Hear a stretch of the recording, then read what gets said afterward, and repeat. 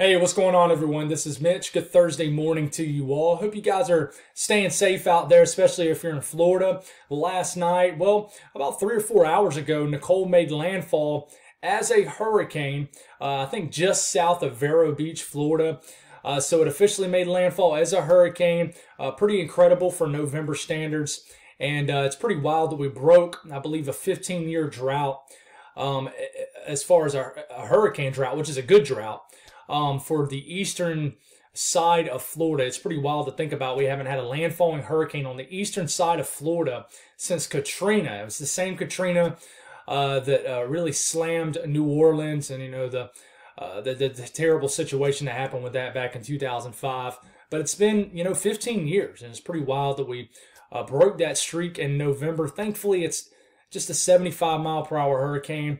I've seen some videos this morning, and nothing looks too crazy, but of course the sun's coming up, so hopefully you guys are faring well out there. We're going to give you the latest and greatest information. We'll break down region to region.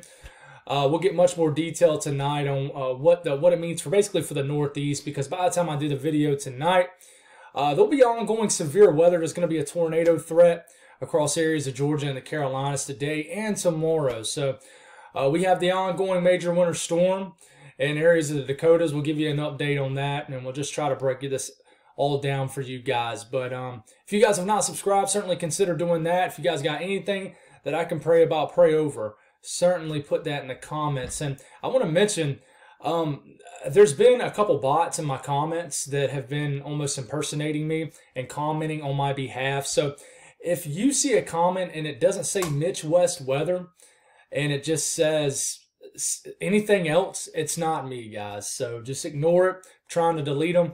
If you got time, maybe report them as spam. That would be awesome. But I'm sorry about that, guys. If it doesn't say Mitch West Weather, then it's not me. So anyways, let's get going. So latest update. Let's see if we got a 7 a.m. update, and we do.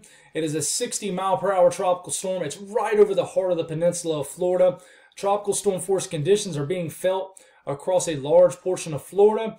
Still forecast to maintain tropical storm status all the way through southern Georgia, where you actually have tropical storm warnings up for several counties in South Georgia, including the peninsula of Florida. But the hurricane warnings have obviously been dropped, and tropical storm warnings go all the way up, I would say 60% up the South Carolina coastline. And then you still got the tropical storm warnings up. This could potentially make a secondary landfall. But if you look at the radar right now, this is the radar out of Melbourne. There's so many radars in Florida. They have great radar coverage. But you see all these little icons right here that looks like a trash can getting blown over. And then this looks like a power line, power pole getting blown over. That is reports of wind damage. So this is the center. I mean, it looks like a tropical system. Very healthy looking tropical storm. And it's right over the peninsula of Florida. This is what is going on right now. Tampa getting, hit pretty hard. I would love to hear some reports. I got a guy who comments almost on every single video who lives northeast of Tampa. Would love to hear what you're seeing out there this morning. But it looks like you guys are certainly getting some gusty winds. This certainly isn't nothing that you guys can't handle. This is crossing the same path, but just from a different direction that Ian took. Ian obviously went over this way, and then Nicole was going this way. So you guys have been kind of double doozied this hurricane season. But Orlando getting hit hard. I mentioned that all over the last several videos that I thought you guys would get hit pretty good by the northern kind of eye wall or just wall of this center. And looks like some reports of wind damage. But this will continue to lose some steam. We will see if the center of Nicole will try to kind of sneak back over the northeast Gulf of Mexico before making another landfall. Maybe it just kind of grinds it out this way, but we'll see what happens. I don't think it's not going to matter too much on strength. It's just not going to be over the Gulf of Mexico long enough to re-intensify. But we'll watch it, but that's what she looks like right now as of around 7 a.m. Eastern Time. And we'll continue to watch this. But these are the feeder bands that we begin to worry about a little bit later today that will cause a tornado threat across these areas of Georgia and the Carolinas a little bit later today. These feeder bands will eventually kind of work their way into these areas right into here. But we'll continue to watch that, and you know, that'll definitely become a story a little bit later this morning. But watches and warnings, all these little tan shaded areas, these are wind advisories. So you got the wind advisories, and you got the high wind warnings in this yellowish color right here, and then just all out tropical storm warnings up for all the dark red areas. You know, basically all of South Georgia under a tropical storm warning. Tallahassee under a tropical storm warning, it looks like. So as this turns, the stronger quadrant of the storm is just going to kind of go right over these areas. So we got to watch to see what kind of unfolds today. Storm Prediction Center, slight risk for this entire area from Jacksonville, Florida, all the way up to Wilmington, North Carolina. There is going to be a severe weather threat tomorrow too. And this is really just driven off purely the tornado threat. This will be the biggest threat, and really the only threat we really need to monitor. We'll have some gusty winds in some of these storms, but there's a 5% risk of a tornado at 25 miles in any given location.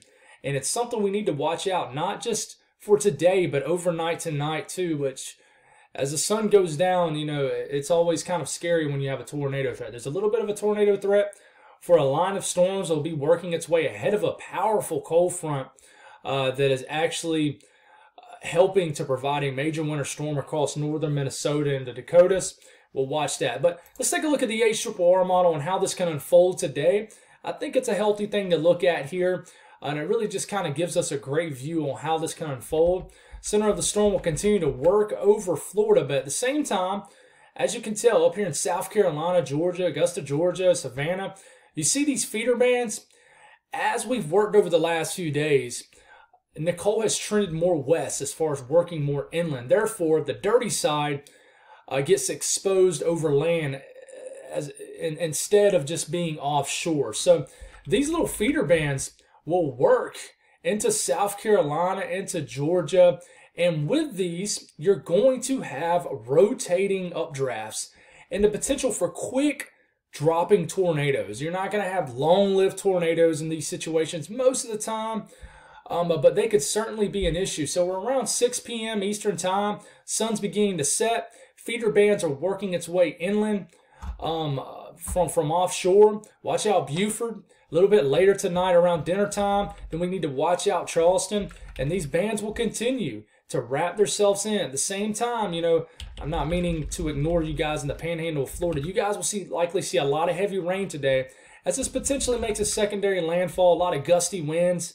into the panhandle of Florida today. A lot of heavy rain and just tropical storm force conditions for a period of time for South Georgia, especially as we get into this evening. And then, like I said, this will begin to turn. We watch these feeder bands even overnight into tomorrow morning, and then we got to figure out how tomorrow is going to unfold as far as a severe weather threat. But some of these storms right here into Virginia and North Carolina, this could end up being a little bit of a risk of tornadoes for sure. And then the center of the storm moves through, brings a lot of rain to the southern apps, and certainly something we need to watch out for. As far as wind speeds today, this is potential wind speeds miles per hour wise. You know, we'll continue to deal with 40, 50 mile per hour wind gusts across the northern peninsula of Florida. This will work into the panhandle of Florida probably tonight, and then South Georgia, panhandle of Florida, 40, maybe as much as 50 mile per hour wind gusts. It's likely going to cause a little bit of some power outages in these areas. We work our way a little bit further north, let's see, into the north and South Carolina, and then we're working our way into late this evening into overnight. There's going to probably be a period of gusty winds that moves through Georgia, South Carolina, maybe 30, 40 mile per hour wind gusts. These are gusts, not sustained, as the center of Nicole gets very close. And we're getting into tomorrow at this point. And then there might just be a core of some gusty winds that really moves through tomorrow night, Friday night, into the eastern Virginia area and eastern North Carolina. So the Northeast today, definitely make some preparations if you're in the Northeast. Have everything tied down, because as we're getting into tomorrow morning, you notice all the moisture starting to work its way north. But today will be pretty quiet, so use today to just make preparations. You guys know all about strong winds in the Northeast. this is kind of just be like a nor'easter, but the origins are going to stem from a tropical system. So you guys know all about it. Stay safe out there and have everything tied down. Make sure your garbage can ain't halfway down the neighborhood. The south central U.S. cold front is going to work its way through. This could spark some. There might be enough lift, just enough lift for some showers, maybe a storm from anywhere from central Oklahoma through southeast Kansas, northern Missouri, and then some of these storms up into Iowa could certainly be severe. And then as we get into the late evening hours, overnight hours, some of these could get kind of quite intense in these areas in Oklahoma. But I'm not expecting a big severe weather episode here. But same kind of areas.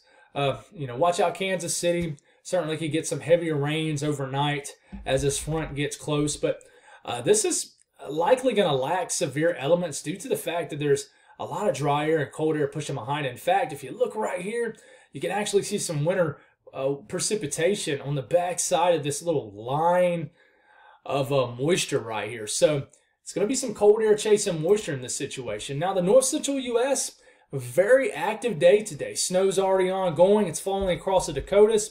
There's ice storm warnings up. And if you're not on the snowy side, you could be on the sleet and freezing rain side. And this will continue to work through.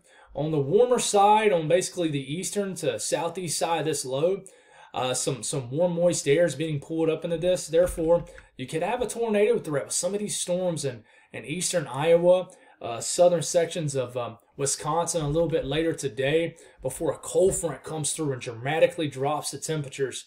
But at the same time, on the north to northwest, the western side of the storm where it's cold air, you got a doozy of a winter storm hitting these areas. A lot of ice with this too, but look at this.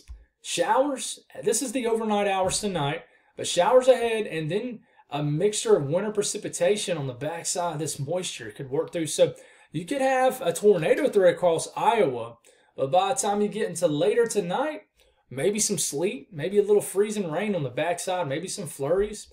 So it's just getting to that time of the year where the weather gets much more dynamic with the changing of the seasons and things like that. But snowfall between now and the duration of this snowfall event, an additional foot to maybe foot and a half of snow could fall from this is the National Weather Service. North Dakota into especially northwest sections of Minnesota, a lot of snow could fall, guys. And not only that, freezing rain. Some areas, once you start to get over a quarter inch of freezing rain, that starts to cause tree limbs to really sag and potentially snap. And a lot of freezing rain can add up in these areas.